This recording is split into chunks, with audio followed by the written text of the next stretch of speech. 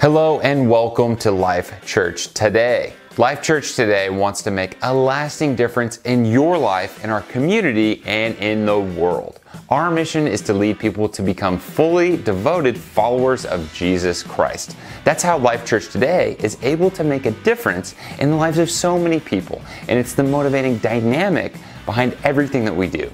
You see, church isn't merely a building, it's the people. So we aim to bring church to you. We meet around the globe online and in physical locations throughout America. No matter how and where you join Life Church Today, you will find friendly people who are excited to get to know you as you become part of the Life Church family. And wherever you are in life, you matter to God, and you have a purpose to fulfill. Life Church Today wants to help you become the person God has created you to be. Every journey, including yours, has a next phase, and we'll help you discover it. It could start with simple things like serving, praying, or writing, finding God's vision for you. You will not have to take the next step by yourself. With a solid community of friends, you can smile, grow, and serve with people who sincerely care about you. Enjoy the sermons, read the devotions, reach out and contact us. We respond to every single person who writes us, or find a group to join you on your faith journey. Worship, give, and love. Our community and world. We are excited about serving the world's community and offering God's love to people of all backgrounds, whether online, in person, individually, or in groups, within our church and around the globe. We are focused on supporting and engaging in relationships that provide assistance and restoration to the hurting world. Our caring leadership team, including lead pastor Mike Robinson, works together to shape the vision and direction of Life Church Today.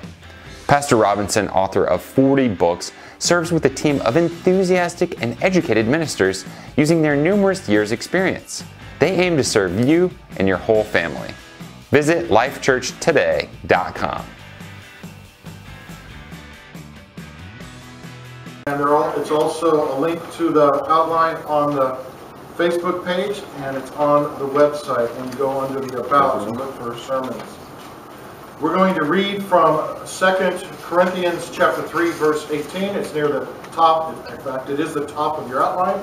2 Corinthians 3:18. Hear the reading of God's holy, infallible, perfect word. But we all, with unveiled face, beholding as in a mirror the glory of the Lord, are being transformed into the same image from glory to glory. In Jesus' name, amen. Now, stay standing, and I want you to look at somebody kind of close to you, look them up and down a bit, and then tell them this with some enthusiasm. You are a child of God. You are a child of God. In Christ, you're incredible. You're incredible. You have great potential. God's love is in you. His power and joy. His destiny. And you're just getting started. Let's come together in Christ today and make our church better. Make our town better. Let's do this. Let's do this together. Amen and amen. You can see it on your way down. Give a high five or a handshake or a hug or something. This is July 4th week. I don't know when the actual holiday is. I think it's Wednesday, right? Yes. The birth of America. We would not be here if it wasn't for the founding fathers, and so many of them were godly. Some of them had obviously some problems with the Masons, but many of them were very, very strong Christians. Benjamin Franklin said this. He was a signer of the Declaration, the signer of the Constitution, and he said this. As for Jesus of Nazareth, my opinion of whom you particularly desire, I think the system of morals and his religion, as left them to us, is the best the world ever saw and is likely to see. Now, Samuel Adams, he's known for more than just beer. He was a signer of the Declaration of Independence. He was called the father of the American Revolution, ratifier of the United States Constitution. This is what Samuel Adams said. He said, I rely upon the merits of Jesus Christ for a pardon of all my sins. The name of the Lord is a strong tower, where the righteous flee and are safe. Let us secure his favor, and he will lead us through the journey of this life at the length and receive us to the better. And then he said, I cannot conceive we cannot better express ourselves than by promoting the holy and happy period when the kingdoms of our Lord and Jesus Christ may be everywhere established and the people willingly bow to the scepter of him who is a Prince of Peace. So that's what Samuel said, Samuel Adams. Charles Carroll, a signer of the Declaration of Independence, a framer of the Bill of Rights, he said this: "On the mercy of my Redeemer, I rely for salvation on his merits, not of works that I have done, but of obedience to his and faith, and all that is all." And then he said this, his will and his testament. He said this. This is a signer of the Declaration of Independence, including a framer of the Bill of Rights. Charles Carroll said this, his last will and testament. He said, "I, Charles Carroll, give my soul to God who gave it, my body to the earth, hoping that through and by the merits and sufferings and mediation of my only Savior, Jesus Christ, I may be admitted into the kingdom prepared by God for those who love and fear and truly serve him." So that's how it was birthed in 1776, this country. Yet many non-believers these days are fighting against all the principles of the Founding Fathers. The old joke where the airplane captain said to the passengers, "This is your captain speaking, and we're flying at 34,000 feet above and about 650 miles per hour. I have some good news and bad news for you. The bad news is we're lost. The good news is we're making excellent time." And that's what we see those in the political realm scrambling about when they're not building what they want to do through the Christian worldview. See, God's word must be imprinted on our culture like it was in 1776. The birth of this nation was through the providence of God in prayer and became the greatest country in history of the world. Not a perfect country by far because it's filled with people, but the greatest country in history. During the Constitutional Convention, progress was stalled. They didn't know what to do. An 81-year-old Benjamin Franklin stood up, holding onto the arm of his chair, and exhorted the Founding Fathers. He said, I quote, "I therefore beg henceforth prayers, imploring the assistance of heaven and its blessing every morning." And all the Founding Fathers agreed, and they did that every morning, and they reached the Constitution, and then they were able to go forward. Amen. Every dollar bill in your pocket has "In God We Trust" printed on it. The message, "In God We Trust," comes from the Bible, and it means the man in the White House, or the people in the Congress, or in City Hall, or the police station, should trust in God and not mock God, for God will not be mocked, because people will reap what they sow. Amen. Now, John Dickinson, a signer of the Constitution and a general in the American Revolution, he said this: "Rendering thanks to my Creator for my existence and station among his works, for the birth of my country, enlightened by the gospel, and enjoying freedom and all of his other kindnesses, to him I resign myself, humbly confiding in his goodness and his mercy through Jesus Christ for the events of eternity." Another Founding Fathers. So we must go back to trusting God in our country, the great God in heaven, and him alone. Look on your outline there in Psalm 56, verse 11, it says this: "In God I put my trust. I will not be afraid. What can man do to me?" Our forefathers lived and fought and died for this simple phrase, "In God we trust." They died so you and I could have civil liberties and freedom of speech and religion. The freedom to praise Jesus, to preach Jesus, and to follow him privately as well as publicly. George Washington said, I quote, that "it's impossible to rightly govern our country without God and the Bible." If the Founding Father of our country could step out of his grave and walk down the street in Virginia and tell those transgender protesters what is up, he would be probably attacked and assaulted and run out of town. Things have changed greatly. Today, Washington, Lincoln, as well as the Founding Fathers would be told to stifle it and take their boots off and go enter a mosque and worship Allah, because you cannot mention Jesus Christ publicly without getting rebuked. It makes you a hater if you believe that Jesus Christ is the only way to God. In much of our media, in our politically correct society, in our everything goes, ultra-tolerant, free-for-all, mass media, everything is okay except for Christianity. Have you noticed that? Everything goes except for Christianity. So we need to go back to what the Founding Fathers said. This is what Patrick Henry said. He said, "The Bible is worth more than all the other books that have ever been printed." That's Patrick Henry. The Bible is God's word. It's God's standard for righteousness. The great I am and the high and lofty one is saying to America, if you want my blessings, let the gospel go forth from coast to coast in every town and city and state. And that's what we should stand for, and that's what we should aim for, and that's what we should pray for. Somebody can say amen. Amen. See, it's time for the church to rise. As you can turn on the news, if you can stand for a couple minutes, and you see the forces of darkness want to destroy the Constitution, want to outlaw the Word of God, want to destroy the traditional family, and want to destroy our godly heritage. Yes, we understand that some of the founding fathers were Masons and had problems in areas, and we're not all Orthodox Christians. Yet within the founding of the country was a structure and the foundation of the Christian worldview. So understand that. Whatever they did good was based on the Bible. Whatever they did bad was against the Bible, and so it is today. So we need to go back to the Bible, back to Jesus, and see this imprint in our country. And the whole point is for the young people to get a revelation, maybe a revival in their hearts and their minds and their lives, and see this country change instead of accepting all this nonsense. It's time for the righteous, the redeemed, the godly to say enough is enough. For Jesus is the King, eternal, immortal, the only wise God. And we will preach the gospel to every creature, from sea to shining sea, from New York to LA, from the rising of the sun to the setting of the sun, from the streets to the beach, from our homes to the parks. The gospel must go out. And it's simply this, that Jesus died on the cross for our sins, was buried, and rose again. And His love we must bring to everybody that we see and have contact with. That's our duty, that's our job, and that should be our delight. Somebody say amen. Amen. See, I have a hopeful, hope-filled view. Even though there's a whole bunch of horrible things going on and everything could just break loose at any minute, I have a hopeful view because I'm praying for a revival. Many leaders in the church throughout America think there might be a revival before the end of the end. I hope they're right.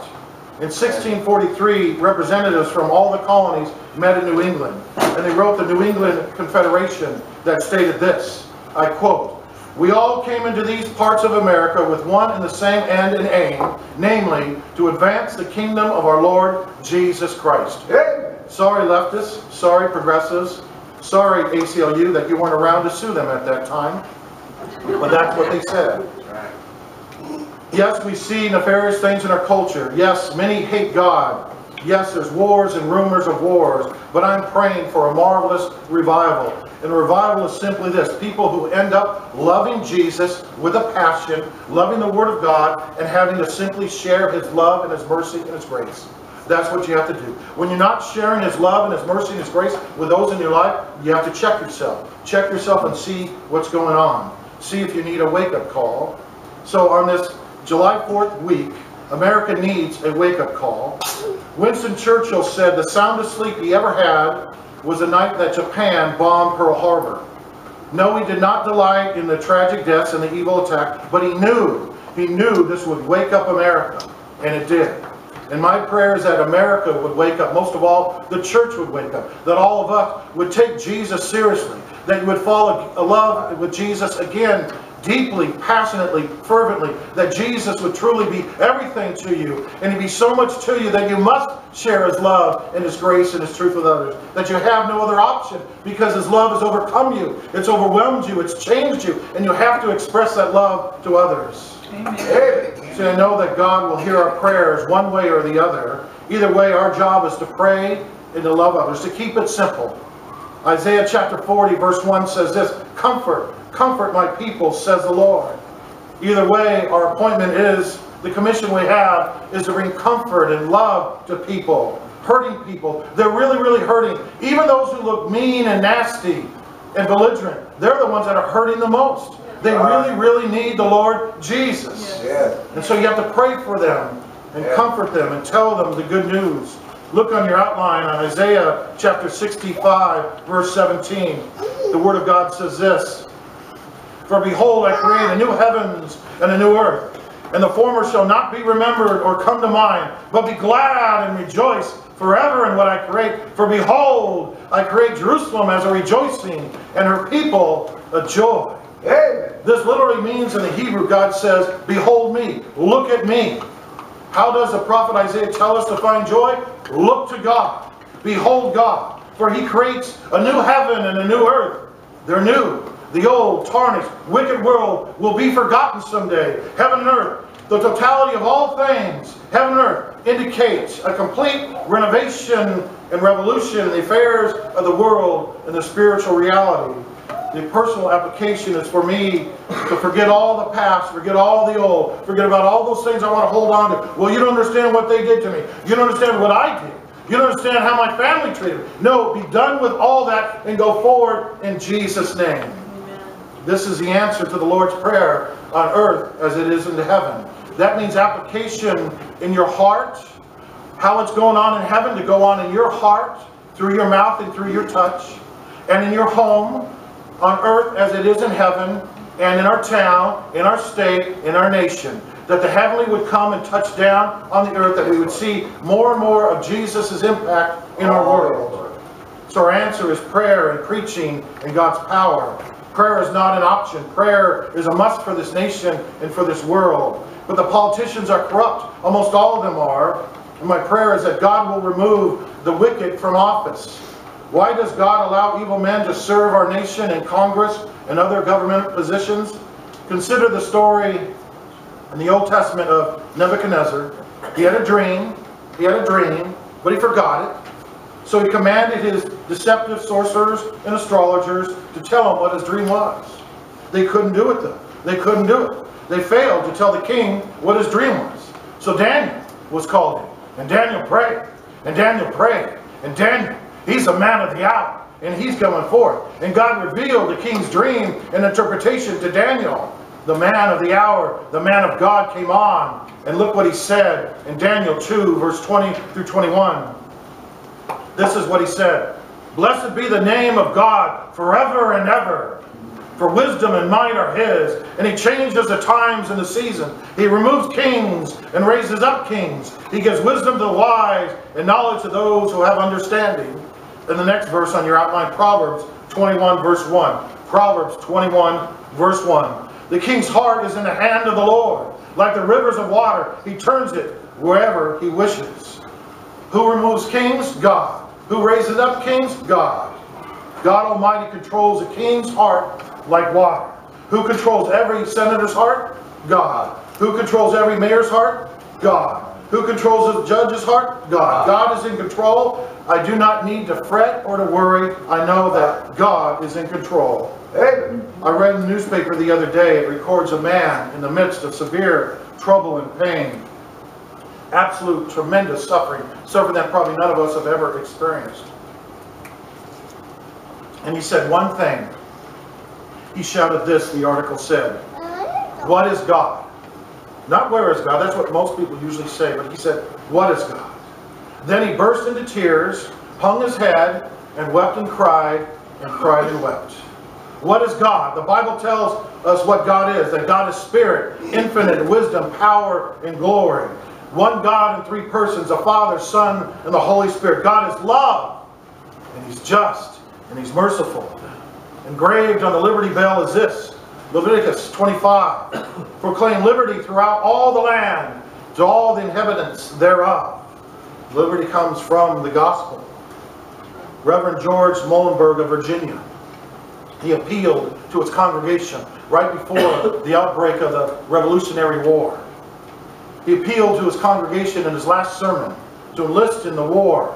He wanted them to join the war, all the men. He preached there's a time for prayer, there's a time to preach, and there's a time for war. British opposition was raising up and bringing tyranny to America. The congregation rose to sing Martin Luther's "A Mighty Fortress is Our God." Within a half an hour, over 150 men signed up of his flock. And the good reverend took off his minister's robe and he grabbed his rifle and he went to war. Today, under the banner of Jesus Christ, I ask you, I urge you, I beseech you, become a man of love.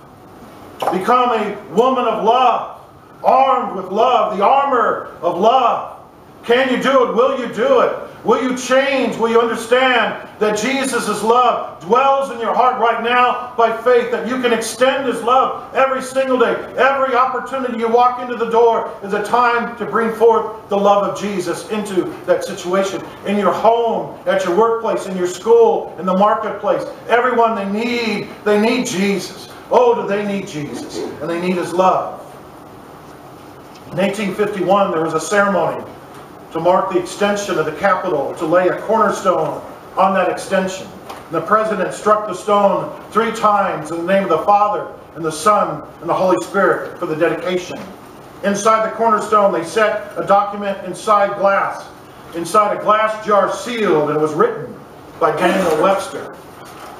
The document stated this, I quote, "The nation of the United States of America stands firm that their Constitution still exists unimpaired. With hearts devoutly and thankful to God Almighty, we unite in sincere and fervent prayers that this deposit and the wall and the arches and the domes and the towers and the columns now to be erected, that God save the United States of America." God save the United States of America.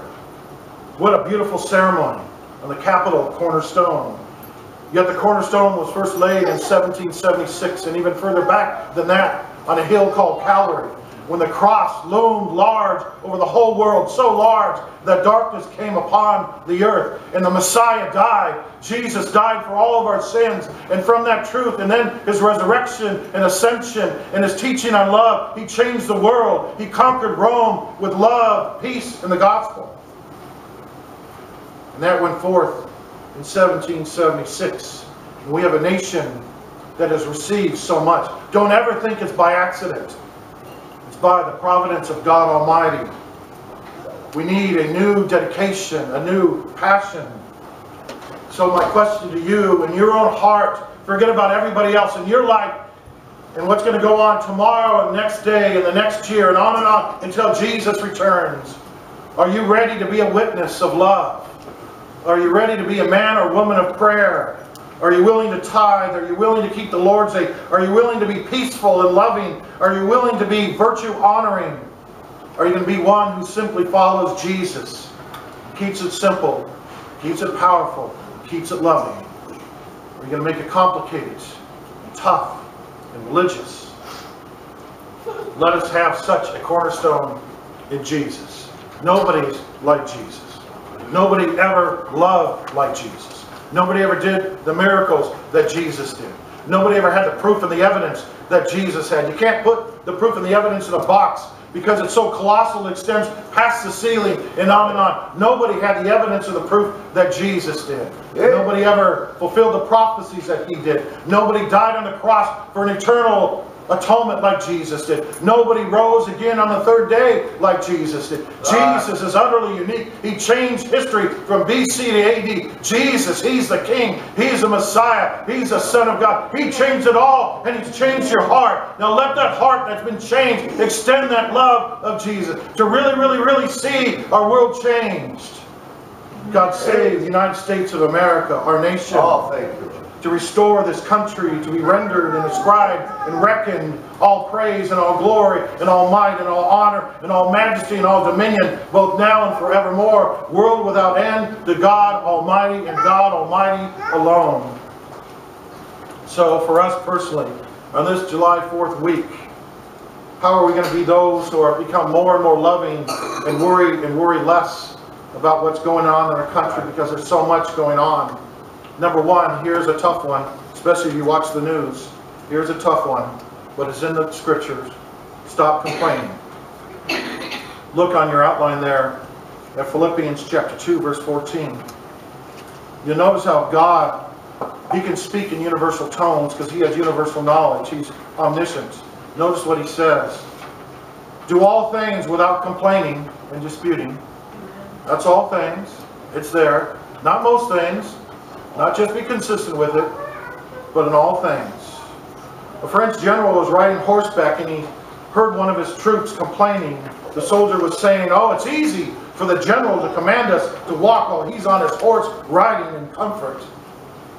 Then the general dismounted and commanded the soldier to get on his horse. Then going through a ravine, a bullet from a sniper struck the rider and killed him. The general said, how much safer it is to walk than it is to ride. Seek to end your complaining. This is a tough thing for us. We do have so much in America. You go home to your air-conditioned house. You probably have a car. You're going forward. You have food in your pantry. We have so much. We need to stop complaining and start praying. Amen. Here's the key. When the complaint starts welling up in your heart, and you want to say, oh, those politicians, or oh, these guys, or this, or even those close to you, stop yourself and pray for that situation. It's tough, but you can make it a knee-jerk reaction that you pray instead of complain. Right. Do people think that you're a complainer, or do they think that you're a person of love? Secondly, be open to change. This is a tough one for a lot of us. We've been in a rut and we've done things our way and we get the same results over and over again. And if you're age 15, if you're age 30, if you're age 45 or 75, you can change. You can stop doing those same things over and over again, even right now by the power of the Holy Spirit. Look at again at 2 Corinthians 3:18. But we all, with unveiled faith, beholding as in a mirror the glory of the Lord, there's that looking to God again, are being transformed, that's a continuous process, into the same image from glory to glory. That's what the scripture says. The power to change your character flaws. What would you like to change about you? Just think about it. Let me put it another way. What would your spouse or your brothers or sisters or your parents like to change about you? That's proper and biblical. Finish this sentence. It's just like me to be blank. It's just like me to be impatient. Just like me to be hopeless. It's just like me to feel shame. It's just like me to always be late. It's just like me to worry. It's just like me to be ornery. It's just like me to always put my foot in my mouth. It's just like me to be undependable or depressed or whatever. Whatever it is, God wants to fill that blank when it's just like me to be more and more like Jesus. Amen. When that happens in your life, people will see it. They may not see it the first week. They might not see it the first month. But over a period of time, when they start seeing the touch of Jesus coming in your life, they start seeing the words of Jesus come from your mouth, they start seeing the love of Jesus coming from your heart, they will say, that lady, she's changed. That guy, he's changed. There's something about him. I don't know what it is, but they'll know what it is in a year or two after you're walking in the love of Jesus. So not to worry about this country, you need to change yourself. Number 3, on this July 4th week, how do we become loving and worry-free citizens? Do not worry about death. This is a tough one. This is the second biggest worry that most people have. The biggest fear is speaking publicly. The second one is death. Look on your outline, Psalm 23. Yea, or indeed, though I walk through the valley of the shadow of death, I will fear no evil, for you are with me. Your rod and your staff, they comfort me. Amen. When a man had just lost his young wife and he had 3 young children in his car with him, leaving the funeral of burying his young wife, he's got the 3 young kids and they're crying and crying, as you can imagine. The young lady died so young. And he's a single man now raising these 3 kids in his car. And he's driving down the street. He doesn't know what to say to the kids. What can you say to them? And so all of a sudden a big truck drives by and the shadow encompasses a car and stays there for a while, and then the truck moves on. And he asked his children this question. He said, children, would you rather be run over by a truck or by its shadow? And the children said, well, of course, Dad, we'd rather be run over by the shadow. It can't hurt us at all. And then he said, did you know that 2,000 years ago, the truck of death ran over the Lord Jesus Christ in order that only its shadow will run over us, including Mommy. She's with the Lord right now. Do not fret, do not worry. She walked through the valley of the shadow of death, and the Lord was with her. Number 4, that you would pray for God's purpose for you, not just for your family, not just for your church, not just for your nation, but that you would have an understanding that you have a supreme destiny, that you're more than conquerors. That's what the Word says, and the Word is true. Everyone in Christ has a marvelous destiny, a destinated destiny. The Spirit of the living God is in you, and you're in the Spirit of the living God if you're a Christian. Right now, you can have perfect peace because of that.